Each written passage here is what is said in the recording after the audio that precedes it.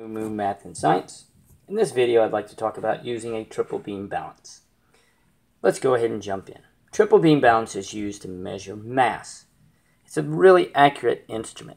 So I'm going to measure the mass of this electronic cat. And before we get started, let me point out a couple things. The first thing you need to do is make sure the mass is zeroed. And it is zeroed when each of the weights are exactly on zero, and these two lines, the two white lines, are lined up exactly. Now, if they are not lined up exactly, there is a knob back here that you can use to adjust. Okay? Let me point out something else. You can see there are grooves with the 100 weights and with the 10 weights. And you need to make sure that the weights click into this groove. And you can actually hear it click in to the groove. Okay? Now let me go through and do a couple measurements. But before that, let me show you how it's set up. The middle column is 100s. The back is 10s. And then these are 1s. And then a smaller measurement, so it would be 1.1, 1.2, 1.3 grams. Okay? So let's get started. I have it zeroed out. Okay? And I know it's zeroed because the 1's on 0, the 100's on 0, the 10's are on zeros, and this is level. I placed the cat on here, so now I need to begin measuring it. So I'm going to start with the 100, and I'm going to move it until this clicks all the way down to the bottom. So I've moved it to 100, and you can hear if you listen carefully. See how it clicked into place? Well, now that it moved to the bottom, I'm going to move it back one.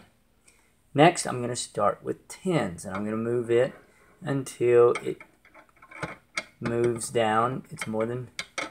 Okay, it still hasn't dropped down. So now it has dropped down, and then I move it back one place. And notice how it clicked into place.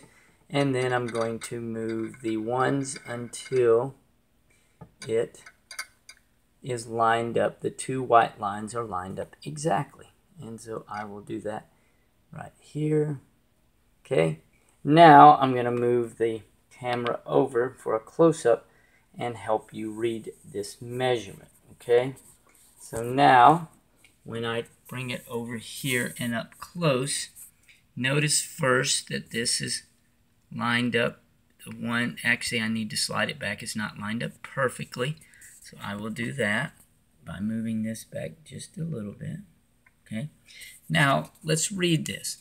Notice I have 100 plus 60 plus 1, 2, 3, and then if you count the very small little dots, you'll notice that marks that you have 4 of those, so that would be 163.4.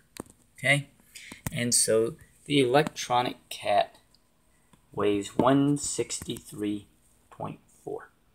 So that's how you use a triple beam balance. It's pretty easy, it's very accurate, and it's fun.